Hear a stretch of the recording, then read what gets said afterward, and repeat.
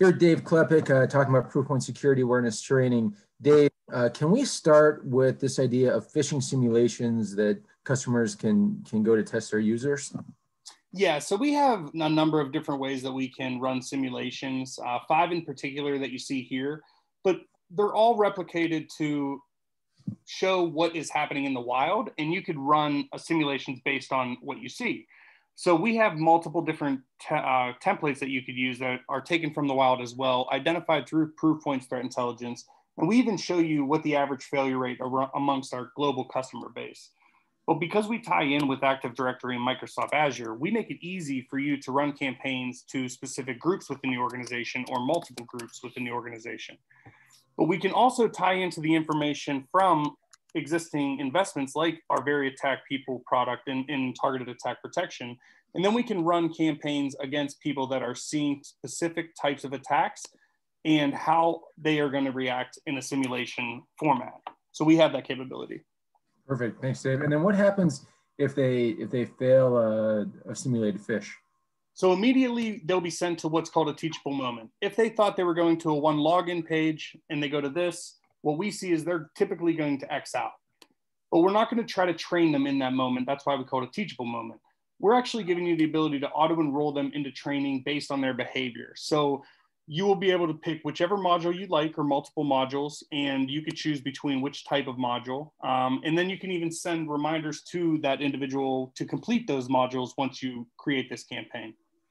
So all this can be scheduled out, and as you put it together a campaign, you can schedule out who gets it, what happens if they fail, what are the training materials that they get, and then what the reminders are set to. Can we do reporting, how everyone does on this? So if we have an enterprise of 35,000 users, can we show, just how this went?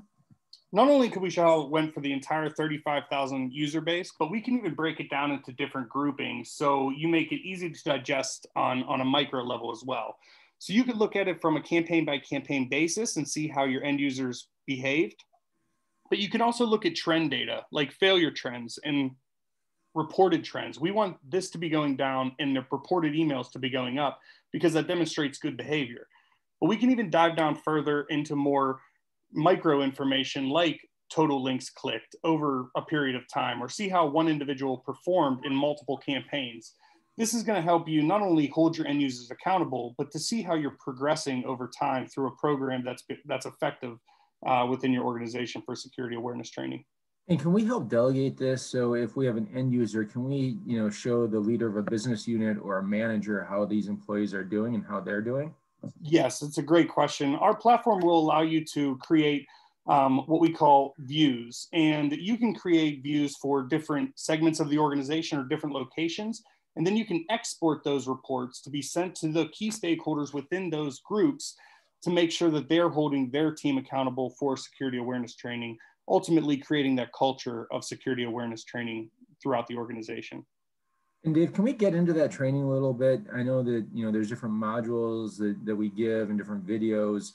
And then do we offer that in different languages as well?